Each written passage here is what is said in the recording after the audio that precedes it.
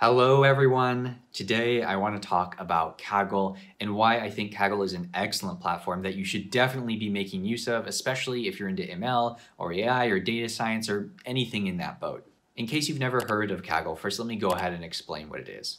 Kaggle is a platform for essentially data science competitions where companies will come to Kaggle, or maybe they go to them and they have some problem they need to be solved and they have some data they can use. So they give that data essentially to Kaggle, who gives it out to anyone who's interested in participating, and then participants can then use that data to solve essentially the goal of whatever the specific competition is. They usually have multiple of these competitions running at once. Right now I think they have like 5, 6, or 7 of them, quite a bit, running all the time. So there's always something different and new to try out.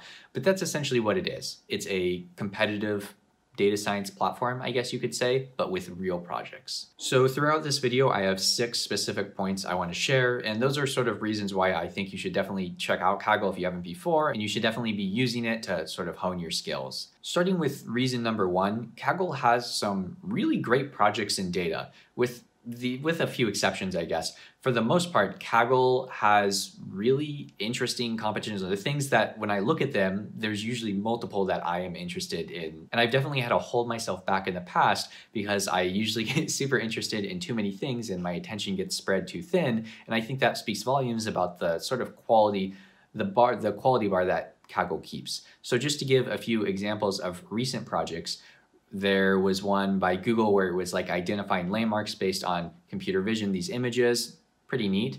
There was another one where CERN gave data on some of their particle colliders, I think, and you had to track particle positions given some data. Right now there's even one running for, I believe there's a satellite that checks for extraterrestrial signals. It's like to find aliens, or I guess there's other things it could also track, right? There's all sorts of, space phenomenons.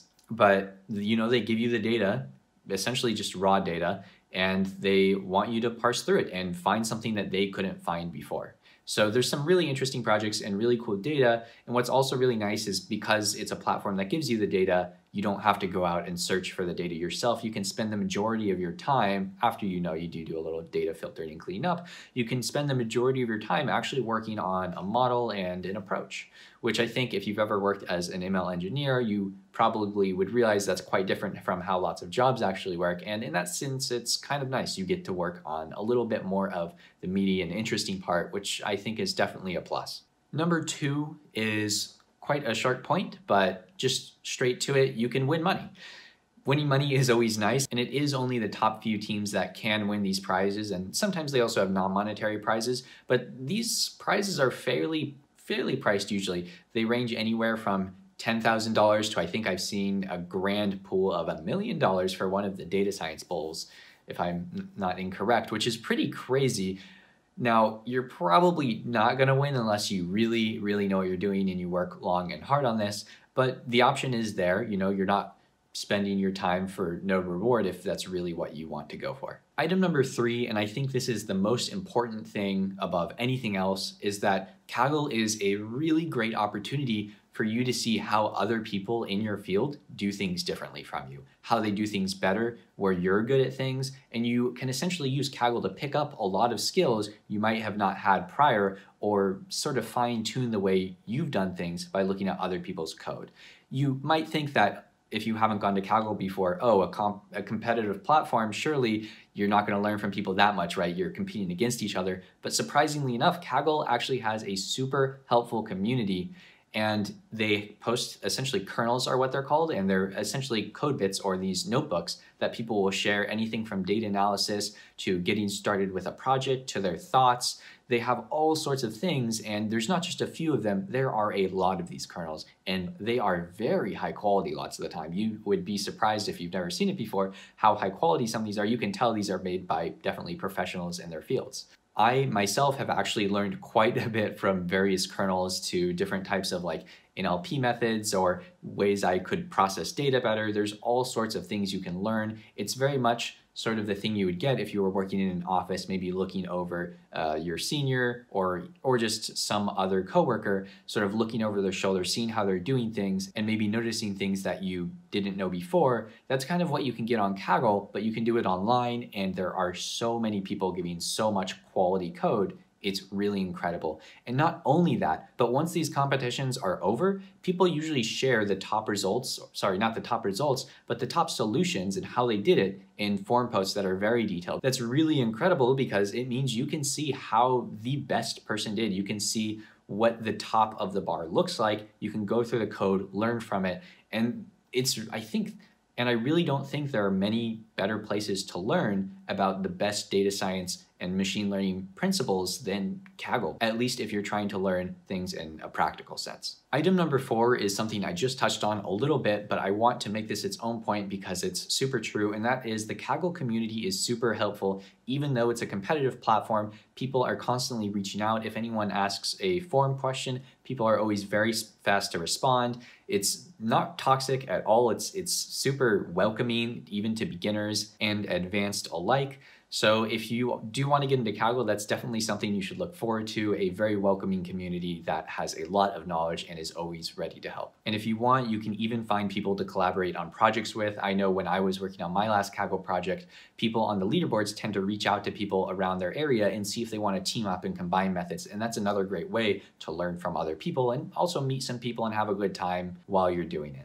Item number 5 is that Kaggle is a great way to compare your skill set to other people's. Now, I think some people won't be super into this. Maybe I'm not sure if they're a little self-conscious or whatnot, but if you really do want to hone and refine your skills or gauge where you are, Kaggle is, I won't say a great way, but it's an okay way to do this. This point does come with a large caveat, and that is once you get into this sort of upper tier of Kaggle competitions, the top 5%, maybe even the top 10%, people are usually struggling over like 0.00001% accuracy or these ridiculously small intervals where honestly improvement doesn't really mean much. So if you get up to that point, it might not be a great way to essentially judge your skills, right? If you're like 5% versus in the 10th percent, that might not be a huge difference, but if you're participating in multiple competitions and you're constantly scoring in the bottom 50%, well, that is a way to know that maybe you have a ways to go and maybe you're missing something. And that would be a great opportunity for you to look at after that competition ends, maybe the first, second, third place solutions and see what you can learn from those. So item number 6, and this is the final one, is that Kaggle is great job preparation if you're going into one of these machine learning, data science, one of those sorts of fields. And I speak this from experience. When I got my first internship or first contract work actually, working as a machine learning engineer, I heavily used what I learned at Kaggle. Lots of the models that you use in Kaggle, you don't see in like all these research papers and stuff if you're on the research side of things, because they're essentially, some of them are already figured out. One example of that is XG boosting or extreme gradient boosting. It's something that's used all the time in Kaggle, gets really great results, but I had never heard of it before I went to Kaggle because it's not something that is really talked about from my experience much in the research community, at least not in the subfields I work in. So Kaggle is really great job experience, and hey, you know, it's also great to put on your resume if you get fairly high up on the leaderboard, so that never hurts either. But anyway, those are all the points I wanted to bring out now, and that is why I think Kaggle is a great resource if you are working on machine learning or data science, or you want to improve your skills or anything I mentioned. I definitely recommend giving Kaggle a try. Anyway, that is it for this video. If you enjoy this type of content, subscribing really means the world to me. But either way, I hope you enjoyed the video, and I do also hope to catch you next time.